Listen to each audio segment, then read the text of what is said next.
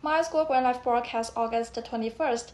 First, the 20th National Congress of the Chinese Communist Party will be held from the end of October to the beginning of November. Xi Jinping will make an international visit in November, and he still has the total control of the party, government, and army. Moreover, the Jiang family and Li Keqiang are done, and the Communist Youth League is balanced. Upper position will be mostly taken by the seniors. Hu Zhenhua is a puppy, and the political and the legal committee will be surprising.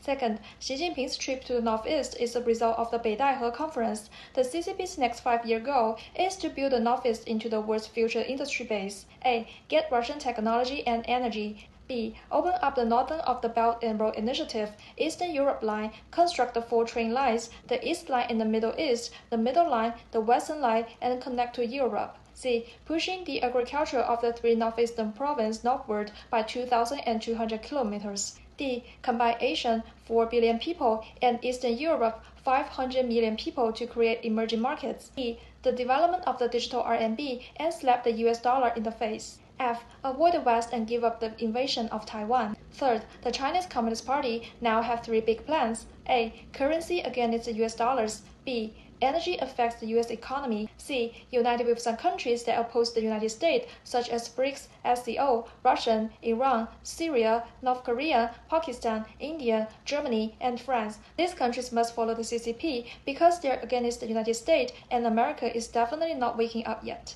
Fourth, regarding the review and the redistribution of the warfare acorns, if you are still a comrade, you should not attack Himalaya aliens, farms, or other comrades by going to GETTR and other media platforms to comment and without knowing the facts and the final results. Next, the Himalaya aliens will introduce the regulatory and distribution system for acorn and Tangping corn and refine the legal status and responsibility of the aliens.